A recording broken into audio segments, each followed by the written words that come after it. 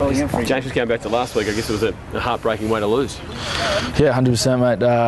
It was tough. I felt we did, I guess, enough to win the game, but we didn't do the little things that mattered. And in that last 10 metres, the Cheetahs really stepped up and closed the game out, which is a credit to them, and obviously something that we can work on.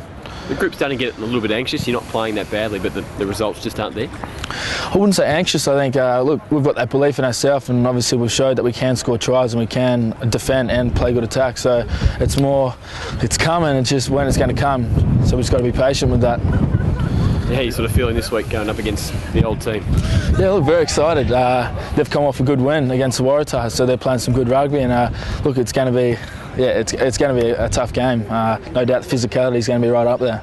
How does it work between you guys? I mean, you're copying text messages already. Have a few of the boys from over there started to give it to you? Yeah, look, they got in last night. I've got some really tight mates over in Perth. Obviously, I spent 4 years there. So, yeah, look, there'll be a bit of banter going on. So I'll be giving what I get as well. What about the team, though, to go in on the back of last week? I mean, how important is this week for you personally and for the team?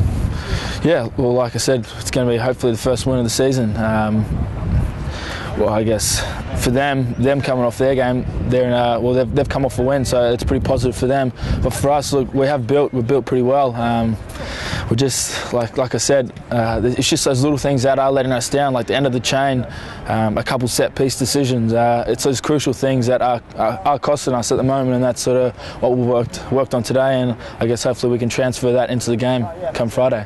James, you talked then about building. Can you quantify how far off you are in percentage terms? Well, I'd like to think this week. I guess, yeah, you can never really tell.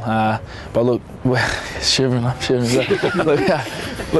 I dare say, look, we are very close. As you saw against the Reds and the Cheetahs, there wasn't much in both of those games. In both games, I felt we did attack well and defended well. I guess can't keep going back on that same point, but yeah, I guess time will tell. But we had a sharp session today. Are you likely to start at 10 again?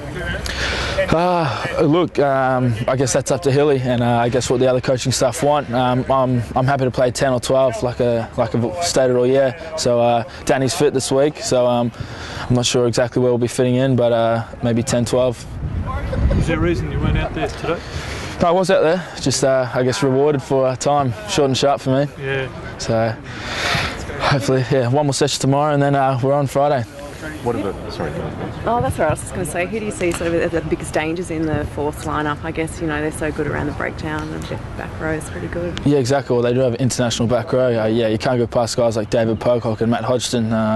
If you let them into the game early, they can really, I guess, slow the contest there. But also looking at guys like Nathan Sharp.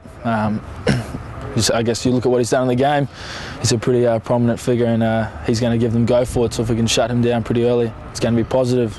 Also, you can go on James Stannard. He's been playing some good rugby as well, and he's a pivotal point for their attack.